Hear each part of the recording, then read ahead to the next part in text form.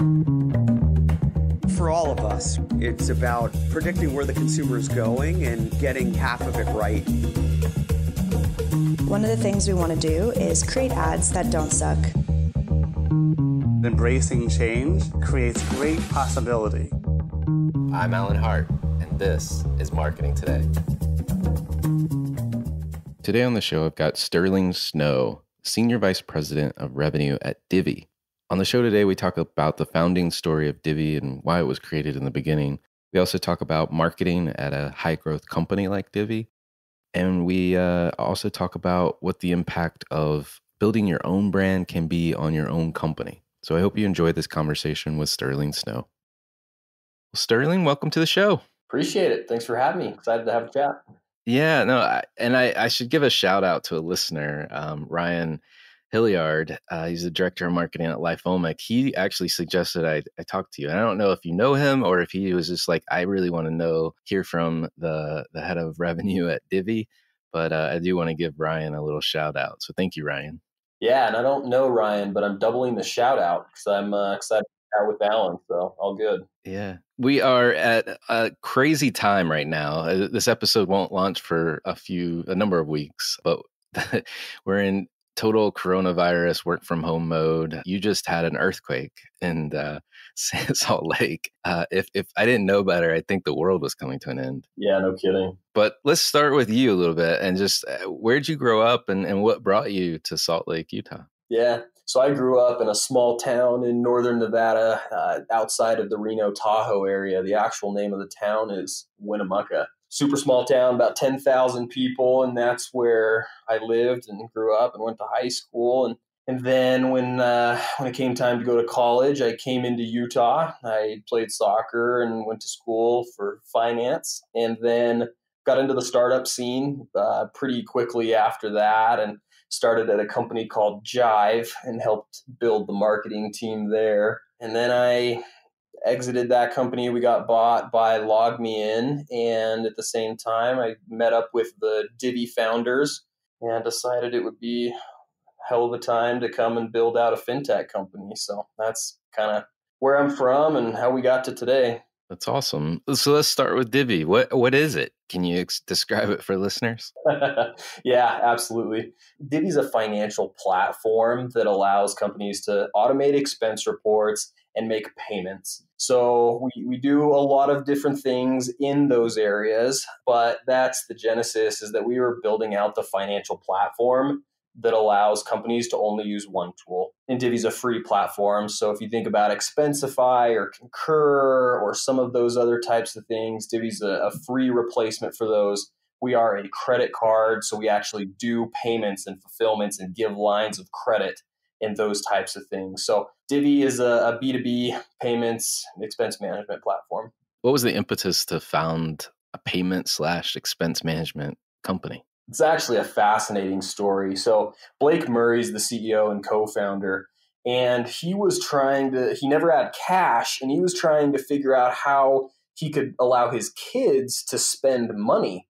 They were so young, they didn't have bank accounts, they didn't have Venmo or anything like that. And he's trying to figure out, well, how can I send my kids money? Why can't I just have a card that I can essentially send funds to, right? And so as him and Alex Bean, our other co-founder, talked about the idea, they're like, well, what if we can do that for businesses? What if we can allow every employee in a company to have a card and then only give them access to the funds they need when they need them, and some of those ideas? And they're like, okay, well, if we do that, then we can actually automate the expense reporting process. Okay, that's cool. Okay, if we do that, and you just started to build out this pretty amazing idea of how businesses and employees interact and spend money. Gotcha. That is fascinating that it started with his kids, or the notion of his kids trying to... It literally started with him wanting to give his kids money to get ice cream. So it was very, very funny. Well, they talk about designing for dead simple. It's simple issues or challenges. I don't think it could get much simpler than that. So that's simple as child use it. Yeah. We should lean into that a little more. Yeah, for sure. Well, you guys are on a tear and growing quite a bit. When you acquire a customer, are they usually coming to you to solve that expense management issue, or does it start with kind of the payment side of the equation? I'm just trying to where they start the journey. It's a good question. And the answer is both. There are people who are saying, okay, I'm starting out, I'm a funded startup and I need to go get a credit card and start making payments. But the healthy majority come because they're solving a software problem. They're saying, hey, Expensify or Concur, that's a reactive thing where I'm reconciling and issuing reimbursements, and it's not ideal. It's also expensive and cumbersome. So most people are trying to simplify and upgrade their expense management stack. And then they get into Divvy and we do budgets, we do forecasting, we do a lot of other tools that help those companies. But yeah, the primary hook is either a company starting out and needing a credit card or a company who's trying to deal with managing their expenses. Got it. Okay. And you said it's free. So most services, like you talked about, Concur and Expensify, those other expense reporting tools, if you will, they charge a per user fee. I'm assuming that you guys are making your money on the credit side and the transaction fees that you get to reap. Yep, that's right. So it's the interchange that is generated from the transaction fees. So to use the software, you're using the Divvy credit card, the Divvy MasterCard. And so when you swipe that card, we get a percentage of the interchange that always occurs. One question people ask is like, well, does that mean that the merchant has to pay more or do I get hurt in some way? And like, nope, most people just don't think about interchange ever and they shouldn't. And that's how Divvy makes it money. Yeah, and it's a small percentage that's floating around. So I guess it's ripe for fintech that can design an efficient process. So that's cool. Yeah. Yep. That's exactly right. So your position is head of revenue or senior vice president of revenue. Talk to me about what you're responsible for. Yeah. So the way that we designed revenue at Divvy is a little different in sort of the way that I think the industry is going, but we encompass marketing, sales, and customer success under our revenue funnel. So that's all one umbrella with that focus. And that's my role at Divvy, is working with those teams. Okay. That's the entire customer journey. It sure is. Yeah. But that's the thing, is that having that all in one place, you get to manage that journey and those handoffs and that flow in a really cool way that allows for a very nice customer experience. And so that was our thesis early on, and it's proven to be a winner for us.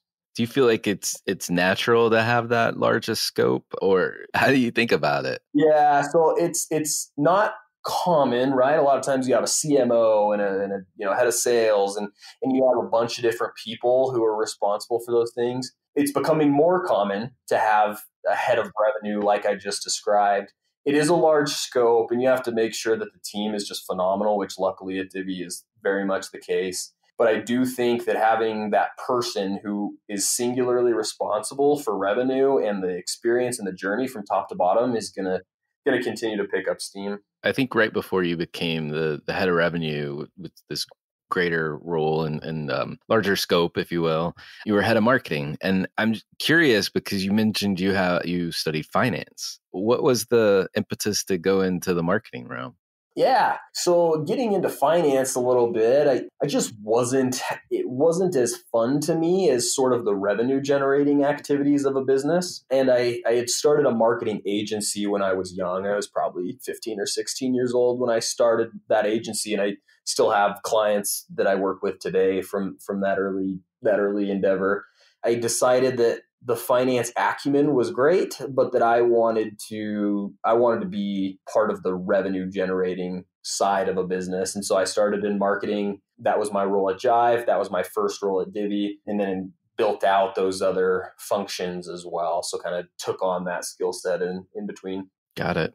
Well, and so you still have marketing day among all those other things we talked about. What does your marketing look like? And kind of what's your go-to or your best strategies or tactics, if you will? So we've got the team essentially broken up into 4 pillars. We've got demand generation, which is a very performance marketing focused sort of team. Then we've got our content and creative, right? Then we have our brand team, and then we have our partner acquisition team. And that's how it's broken up for us today. And then you asked, what are some of our go-tos? Particularly early on, we got really good at like sponsored content. We actually helped some some of the newsletters that you see today, like The Hustle, Morning Brew, Owl, or some of those, we actually helped pioneer with some of them, their programs. With some of them, we were their very first advertising dollars. And so we got really good at being able to kind of give a business update that didn't feel like an ad and putting our ad dollars to work. And back in those early days, we do some of those things and we get 600, 700, 800 demo requests in a day and just destroy the sales team with inbound interest. And so those are, and those things still perform at a high clip for us today. We've obviously diversified across, podcasts and different things like that. But in addition to the performance marketing you normally see, we like content a lot. We like sponsored content a lot. That's really, really cool. And Morning Brew, I love. I give them a little shout out now because I read them every single morning, and they're hilarious, but also unbelievably informative about what's going on in the markets. They're awesome. Yep. And I mean, they're great because they're Divvy customers and we advertise with them. So they get like a double bonus. That's a double bonus. Yeah, that's a win-win-win. Yeah, that's awesome. That's awesome. Well, how do you think about, you talked about this sponsored content as one. In the natural scheme of things, you would think of that as almost like an awareness or a brand building play. And then you talked about performance as well. How do you advise other peers in this, like either SaaS business model or high growth marketers in terms of how to think about marketing? I think what you're starting out with is a fundamental question of where does my buyer consume content? And you have to know that if you're going to say, well, LinkedIn, Facebook, Google, that you're basically saying, duh, and I'm going to be competing with everyone else as well. So ask yourself, where can I find my buyer in a space that isn't that crowded or in a space that isn't that saturated? And you can find these high efficiency, low cost channels that really allow for quick and efficient growth. And particularly when you're starting out, that's one of the most important things. So think about a super simple framework. What is my cheapest CPM? So where am I going to reach the most of my buyers for the least amount of money? And what is the strongest offer that I can go give to them? And so for us in the early days, we were saying, we'll give you $100 for a demo. And the math works for us with our conversion rates and what we're closing and how much money we're making. Like it all pencils. And so I would go find the cheapest CPM that gave me big reach, and I would go with a powerful offer. I think that if your offer doesn't make your finance team a little nervous, you probably need to go a little harder on your offer. But if you pair those things together, independent of your market, you can have some special results. Gotcha. Yeah, no, it makes a lot of sense. So as you guys have, how long has Divvy been around? I don't know when you guys were founded. So founded in 2016, and then we started, marketing and sales when I joined up in 2018. Okay, so you've been at it 2 years roughly, and have you had to diversify yet? In terms of the types of tactics that you are deploying. Just curious how you've layered on things. Yeah, because if you don't diversify, you're going to start getting diminishing returns. And if you don't get ahead of that, that can really, really hinder your growth and make for some unpleasant realities. So yeah, basically as soon as you find things that work, you're trying to find the next things that work, and you never stop until you're you never stop is the answer, but you just keep getting more and more diverse. Gotcha. Are there companies that you look to for inspiration as it relates to like where I should go next, or a peer set that you turn to? Just curious kind of how you fuel your own ideas, if you will. Yeah, I look at and admire a lot of different companies. Some of the ones that I admire most are like HubSpot, Salesforce. Some of these CRM plays I just think are brilliant. When you talk about in sort of the fintech area, you look at what groups like Square and PayPal have done. And any stuff like that, I think you can draw inspiration from pretty easily. That makes sense. Well, I know another area that you're passionate about when we last spoke was how people, everyday employees, if you will, should and can use their personal brands to benefit both themselves and the organizations that they work for. I guess, first of all, why do you feel this is important? This is one that I've gotten pretty passionate about over the last little bit. I think people underestimate how much impact they can have on their own careers and on the companies they work for if they take a little bit to put together a content strategy for themselves, for their personal brand. I think that you kind of look at other people as influencers and you don't really think of yourself as one, but at the end of the day, you do have great insights. You do have content that you can create and put out there that benefits you personally. But if someone's listening to this podcast, listening to Sterling Snow, it obviously helps my personal brand, but they're also learning about Divvy. They also now know where they can go to automate their expense reports, to get a credit card, things like that. And so that two-edged sword is ridiculously powerful. And every single employee should have a LinkedIn presence, should have a Twitter presence, should be doing more to make themselves attractive from a career development perspective, but also to benefit the companies that they work at.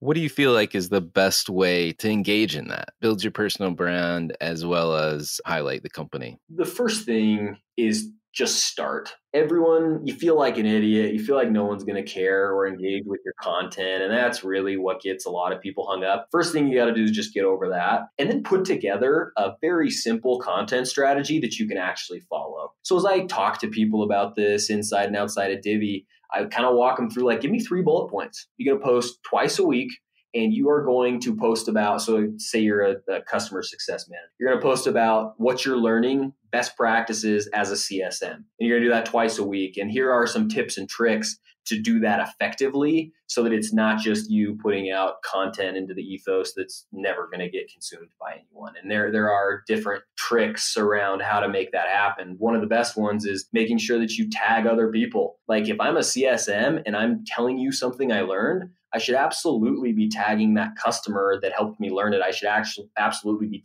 tagging that person who helped me learn it. Some of those different things help get some more engagement. But really, it's that simple. Get over the fear of not starting and develop a simple strategy and then be consistent for a long time. And if you do that, you'll have success in building a personal brand. That's really good advice. I mean, I've tried to help a number of executives over the years do something similar, right? And it is this like that impetus of getting over the urge of just starting. And it doesn't, the thing I used to advise them is, spend 20, 30 minutes in the morning or whatever time works for you and just write your thoughts down, like, right? Just for yourself, even just to get into the habit of writing. You'd be surprised too. I don't know if you feel this way, but I was surprised at how doing that actually helped me become a better communicator in general, like to everybody, not just in business. Oh yeah, it has far-reaching effects. The other thing that I noticed, if you have those thoughts or those insights, those moments of clarity,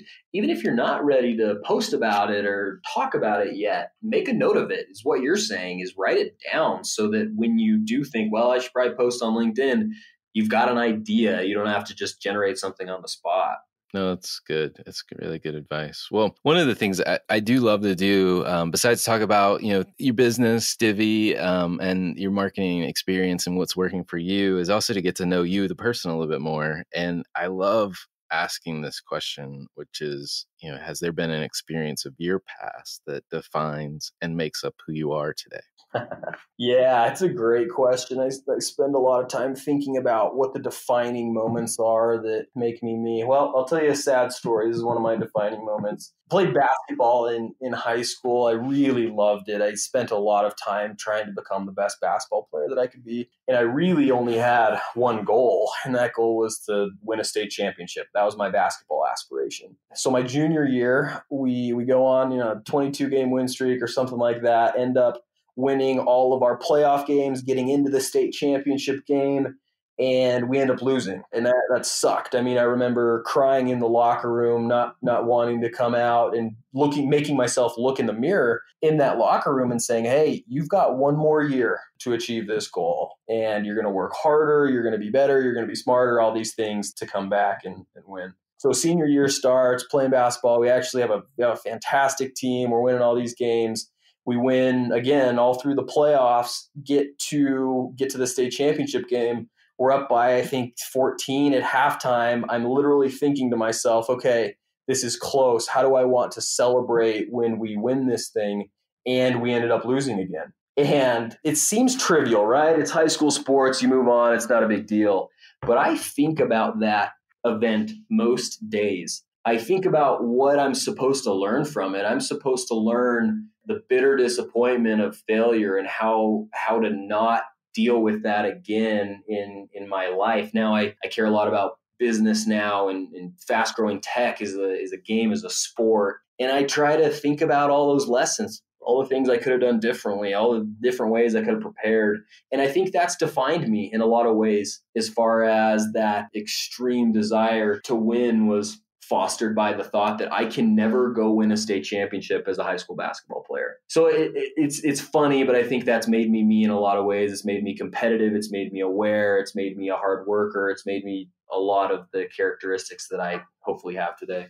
I could see, so I'm going to play a little armchair psychologist. I could see an element of, now that experience making you never take your foot off the gas, never just constantly keep pushing. Do you find yourself doing that? And if you do, how do you know when to take a break? Yeah, I do spend a lot of time and energy foot on the gas, right? I think I owe it to the team. I owe it to my boss. I owe it to myself. Some of those kinds of things are quite deep because of that event. So yeah, how do you know how to balance that with self-care and managing your own burnout and things like that? And to me, things that are really important are exercise and family time. And if I get kind of my quota of exercise and family time, I can basically keep my foot. This is just for me. This is different formula for everyone else. But if I get those things, I can keep my foot on the gas and I don't feel the burnout or the diminishing returns that you normally get. No, that's awesome. That's awesome. Well, you're a relatively young guy. I'm old, so I can say that. But what advice would you give yourself if you were starting all over again?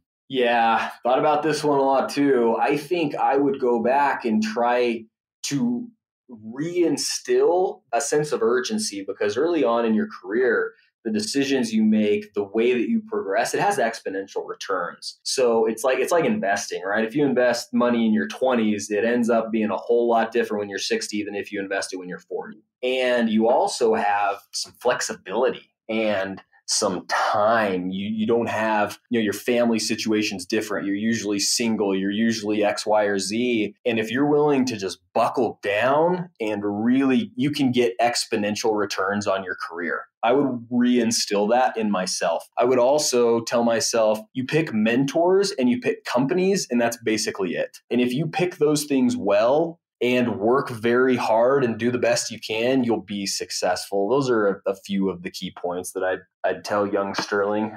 I love it. Are there brands or companies that you follow or causes even you think other people should take notice of?